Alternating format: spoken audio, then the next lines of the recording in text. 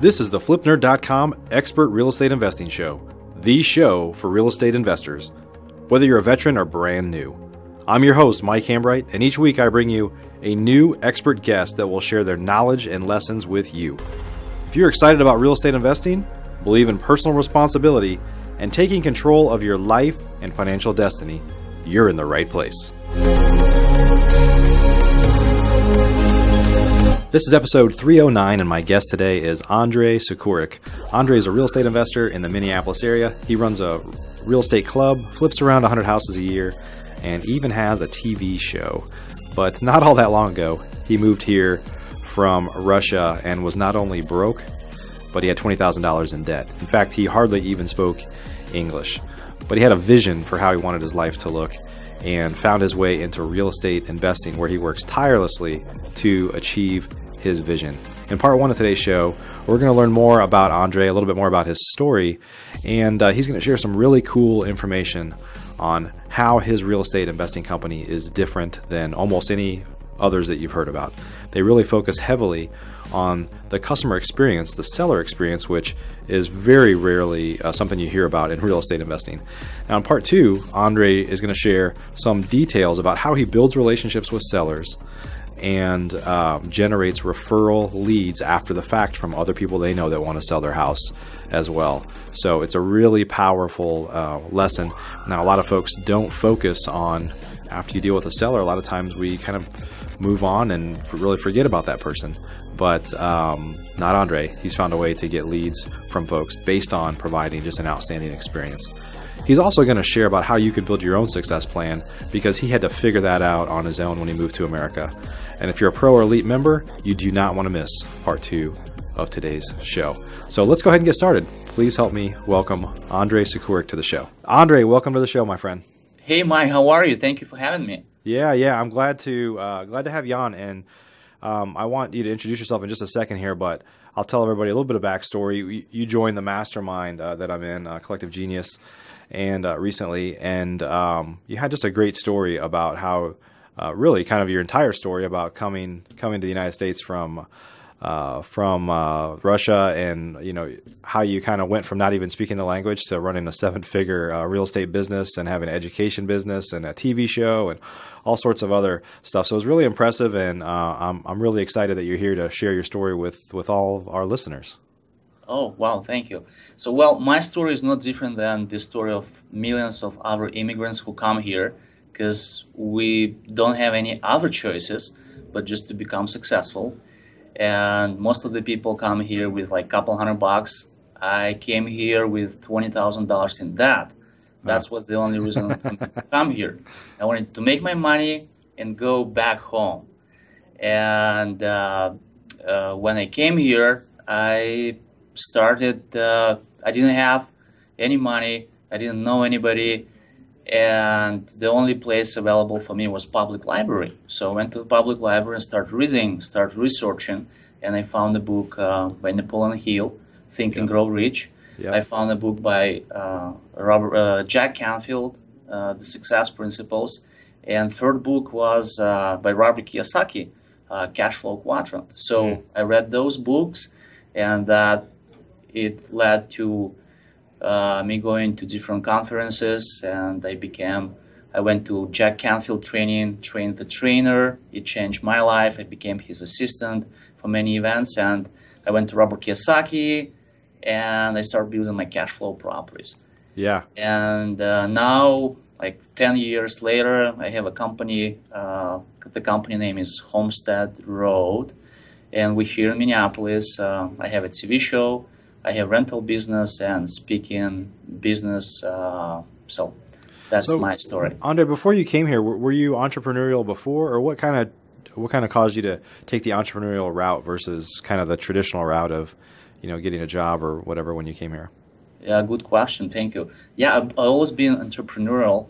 Like I started selling chewing gums at 11, and I failed a couple of businesses. And the reason why I came here actually because my business failed. And my brother loaned the money to me, and I had to repay it back. Okay. And why real estate? Why did you? What kind of caused you to get into real estate versus other things? Well, I think real estate is the best tool to become financially independent. And for me, like without speaking the language, I'm still learning it, but it didn't stop me from buying houses and remodel them and sell and building rental portfolio. Yeah. Yeah, and I know you're going to talk a little bit about this, about how you think of yourself more as a marketer than a real estate investor. And I've always thought the same way. I mean, real estate just happens to be the kind of widget that I buy and sell. But ultimately, you're a marketing person, right? You have to generate leads. You have to do all those things, or nothing works, right? Yeah. Yeah, yeah. Well, tell us a little bit about your company, about Homestead Road, and maybe some of the ways that you're a little bit different than others too, because that really hit home with me when I saw some of the videos you do, some of the commercials, and how how kind of intertwined you are in your community.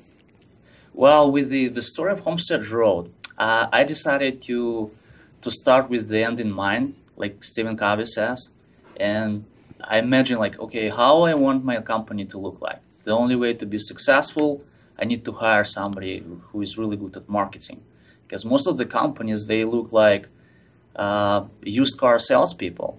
They call and say, hey, I can pay you pennies on the dollars for the house, and I decided to change that.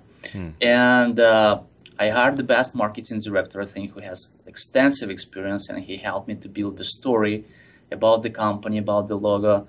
And now we decided that we want to have completely different message than anybody else has. We excluded, we pay cash from our advertisement. Our tagline is "Feel the joy of selling a house as is," or "Selling a house as is has never felt this good." And we built all the marketing materials around that. Another thing, what we decided to do, I went to a company called Zappos, the shoe company. Yeah. I've probably heard about them. Yep. And I brought my entire team, entire office to learn from Zappos. They have Zappos Inside training. Yeah. And so all the people in my office had experience, like how they serve the customers. So one of our core value is serving people better than anybody else. Yeah. So it includes a lot of wow components in the selling process. Like, for example, when we go to the house, we tell people, hey, you don't need to do anything. We clean out the house. We work with Salvation Army. So we'll box it up, donate, and the rest of the stuff will go to the dumpster. And when the house is completely remodeled, we're going to create a memory book for you and have a house tour when you can invite the whole family, and you look through the house and see how beautiful it is, and we'll give you a memory book with the whole, like with the pictures of the house. So because selling a house is like, it's emotional. Yeah, absolutely. Very emotional for a lot of people. So we just bought we bought a couple houses in the last couple of days actually. So but one of the houses that we bought is actually just a couple miles from my office here. So it was, that's always exciting. It's not like on the other side of town.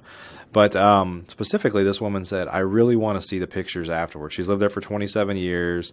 Her son was born there, and now he's 27 years old, and moved out and everything. But she really wants to see, because it's just basically a ton of deferred maintenance, and it's dated and everything, and she was really excited about seeing the after side. So does that mean that do you rehab 100% of your properties, or do you do wholesaling and things as well, or you primarily? We don't do rehabs. We have a construction crew, so most of the houses we rehab ourselves. Yeah. If we have too many, like we have right now 38 projects. Wow. We have contractors, partners, so we partner with them on the rehabs. I see. I see. Okay. And so that's interesting, though, because you're right. A lot of people, I think a lot of investors are so, the I buy houses type, there's no branding, there's no loyalty, it's very transactional. Now, it's easy to see why it got that way, because you're only going to generally do one transaction with a person.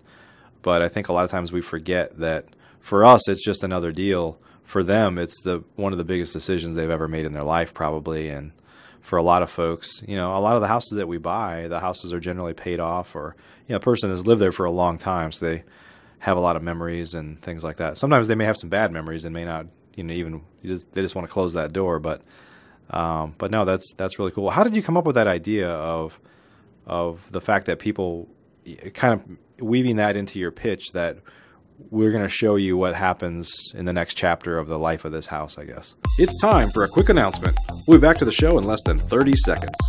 PassiveRental.com is your source for turnkey, done-for-you rental properties.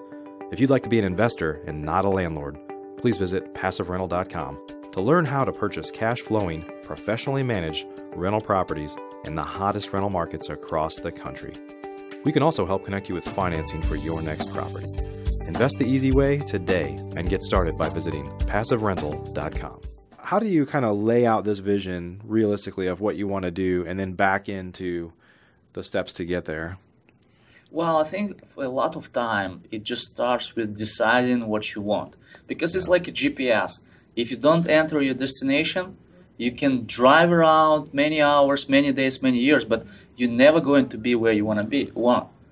So the first step is to decide where exactly you want to be in 5 years, 3 years, and to set goals and put them. But talk about that, because a lot of people, I think it's easier to say, I want to be able to make $250,000 a year, $1 million a year, whatever a number is easy. But to envision like what my company looks like, how we serve others, what my team looks like, that's a lot harder to do. Well, but like I went to a lot of Tony Robbins events and Jack Canfield, and first is you gotta change your beliefs, because your beliefs will dictate your actions, and your actions will dictate your results. So you cannot change your actions if you don't change your beliefs. So you gotta believe in yourself, and it's a daily work with affirmations, with different exercises, how to increase your self-esteem, and create a picture, because if you don't believe in yourself, nobody else will believe in you. Right. Well, I don't think I told you this up front. One of the things that we started doing recently on our show is we went out on Facebook and Twitter and asked people to give us some questions. We said, hey, we're going to be interviewing Andrey. Can you give us some questions? So Tom asked a question and said, his question for you is specifically for you, so he must know a little bit about you, is how do you balance building a business, maximizing your profit, and kind of helping your community and kind of being a part of your community as well? I think a lot of real estate investors are, there's a lot of negativity around real estate investors, unfortunately, right? But a lot of them are very much feel like if they're in for themselves, kind of in and out, fly by night type stuff. So Tom asks, how do you balance building a business, maximizing profit, and helping your community all at the same time?